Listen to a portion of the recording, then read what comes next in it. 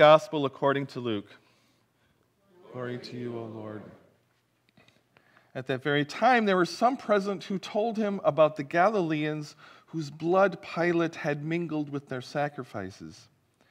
Jesus asked them, "Do you think that because these Galileans suffered in this way, they were worse sinners than all other Galileans? No, I tell you, but unless you repent, you will all perish as they did. Or those 18 who were killed when the tower of Siloam fell on them, do you think that they were worse offenders than all the others living in Jerusalem? No, I tell you, but unless you repent, you will all perish just as they did." Then he told this parable. A man had a fig tree planted in his yard, and he came looking for fruit on it and found none. So he said to the gardener, "See here, for 3 years I have been looking for fruit on this fig tree, and still I find none. Cut it down. Why should it be wasting the soil?" He replied, "Sir, let it alone for 1 more year until I dig around it and put manure on it. If it bears fruit next year, well and good. But if not, you can cut it down." This is the gospel of the Lord. Praise to you, O Christ. Please be seated.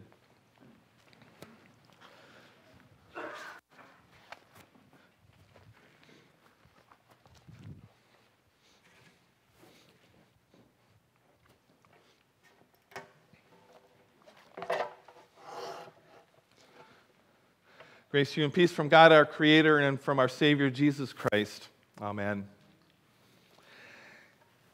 So it had been in the news in Galilee. Apparently Pontius Pilate massacred a group of Galilean pilgrims in Jerusalem. And it raised questions for the disciples. When sketchy details of a massacre are combined with Pilate's reputation for brutality, the stories and rumors started to freak people out. I can hear him now. Those disciples must have done something to provoke the Romans. If not, God must have snuffed them out because they were sinful. Right, Jesus? And Jesus answered them with the question, "Do you really think that those murdered Galileans were worse sinners than all other Galileans?" And then there was more unsettling news. 18 people were killed when the Tower of Siloam collapsed. People wondered, did the tower collapse because God brought judgment down on 18 sinful people? A tower collapsing because of weak structural or engineering design doesn't even seem to be an option to consider. And again, Jesus asked, "Do you think those people crushed under the tower were worse citizens than all other Jerusalemites?" Like our focus in last week's sermon, the question of theodicy is brought up again. Do you need a reminder what theodicy is? Yes, please. Theodicy, it's a Greek word based on 2 words, God and justice. Where is God's justice in the midst of evil? In this case, the question here is, were their deaths related to their lives and to how they lived? Do your actions bring about God's justice? But this group of Galileans were on a pilgrimage to the temple in Jerusalem. Weren't they faithful people going to the temple? Or were they so corrupt that they deserved death? Were the people in the vicinity of the tower in the right place at the right time because they were such awful people? The disciples were attempting to understand those tragic events by putting things into perspective. Maybe, they thought, if I can get to a logical explanation, I'll find comfort in this tragedy. So let me ask you a question. How far do you get when you ask yourself why questions? How far do you get? I see someone doing this. Not very far, right? Well, guess what? Jesus knew the disciples couldn't go far with their questions. And he answers their questions of, did their sins bring about their deaths, with a very short response. He says, "Not at all. Unless you turn to God, you too will die."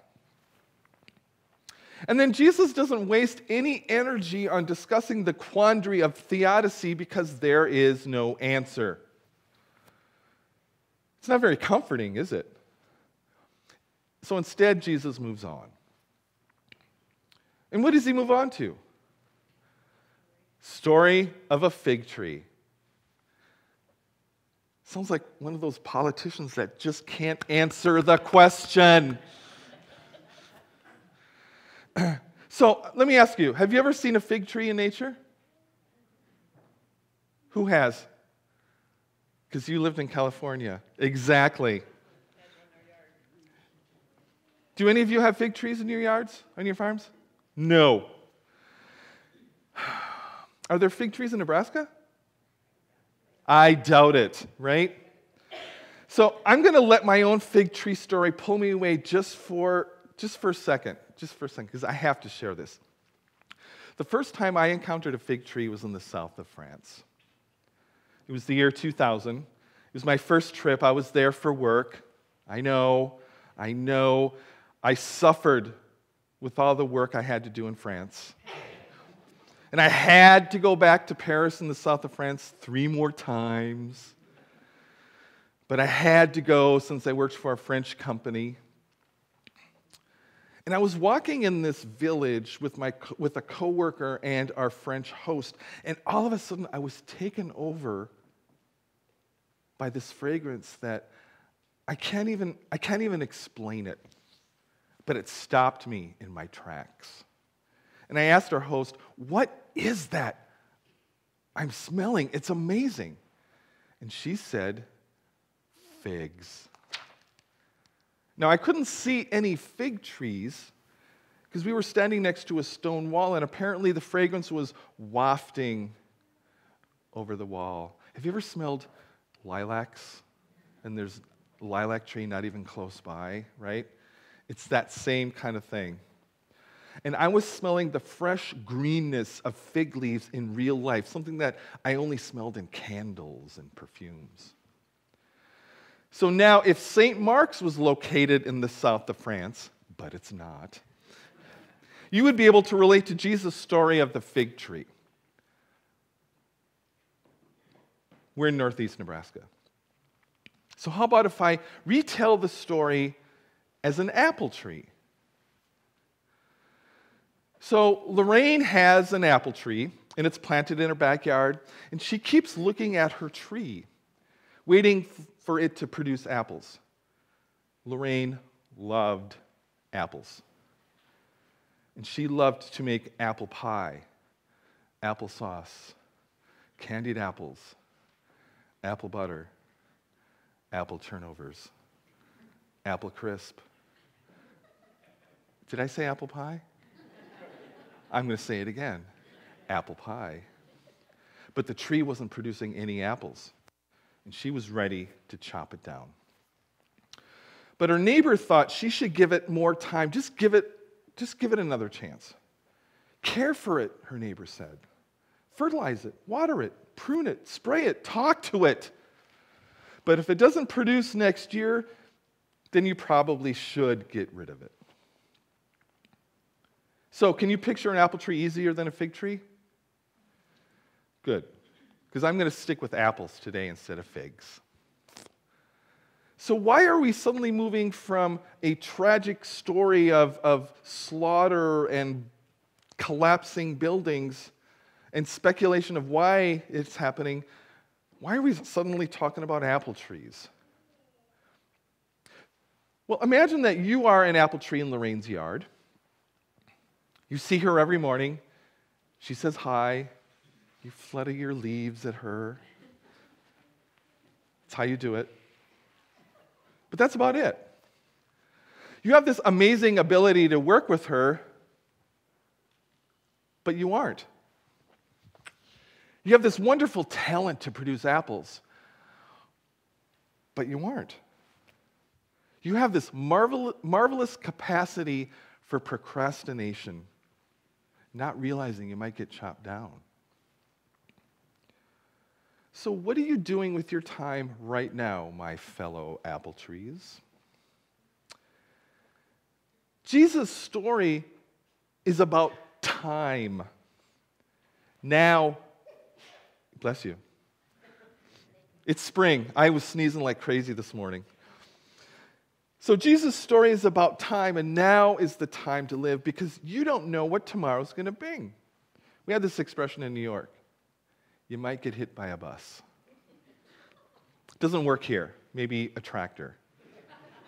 But the tractor's really, really slow. So maybe, never mind. I'm not even going there. But, because you don't know what tomorrow's going to bring. Did the Galilean massacre and the tower collapse victims know what was going to happen to them? Of course not. But what did they do with their lives up to that point? With this time that you have right here, right now, is a time for us to repent, to turn our backs on things that separate us from each other and from God. Turn our backs to hatred, to bigotry, to fighting, to abuse, to standing idly by while others suffer. You know what I mean. And what happens when we turn our backs to sin? When we repent, we become alive. We produce apples. And because we are producing apples, Lorraine now has apples. She can make applesauce, candied apples, apple butter, apple turnovers, apple crisp, apple pies with homemade crust, of course. And then she'll be able to share all this stuff with her neighbors, maybe even a stranger. And what impact will that have on others? They will become alive too. They will also produce apples and pay forward the love and compassion and life Lorraine showed them. Do you see where I'm going with this? The time you have been given, my fellow apple trees, brings life, not death. That given grace of time can produce fruit, life, and lead us to share that life-giving grace and time with others. If we don't use that time that we've been given to produce fruit, we are not growing, we are not producing, we are not living. And we are as lifeless as a chopped down apple tree. So I was writing this sermon, the Johnny Appleseed song came into mind. Do you know that song? Who knows it? No one. Great. I'm going to teach it to you. I learned it from my aunt and uncle because they sang this before meals. I thought they were really cool because they sang. The Lord is good to me, and so I thank the Lord for giving me the things I need, the sun and the rain and the apple seed. The Lord is good to me. Amen, amen, amen, amen, amen. Amen. Okay, you know that, right? The second verse goes like this. And every seed I sow will grow into a tree. And someday there'll be apples there for everyone in the world to share. The Lord is good to me. I forgot to ask someone, so I'm going to need some help because I was busy fluttering my leaves around. I'm going to need someone to go in the back during announcements and cut up some apples for you. I have apple slices. 9 apples, there's an apple core. I have to do this, ding, ding, ding. Put them in a bowl, there's tongs, so we don't have to have people touching. So can someone do that for me? Great. Now, what's the purpose of me giving out apples? Well, it's not because we didn't have coffee hour set up. I would have done it anyway. But I want you to take that slice of apple and don't just eat the apple. Pray with that slice of apple. With your first bite, think about the apple story. With the second bite, give thanks to God for giving you the time that you need to be a productive apple tree. Time, care, and nutrients that you've been given. And with your third bite, repent. Turn your back to sin. Commit to reconciliation. And then go out and grow. Help others to grow. And bring life as you have been given life. Can I get an amen? All right. Amen.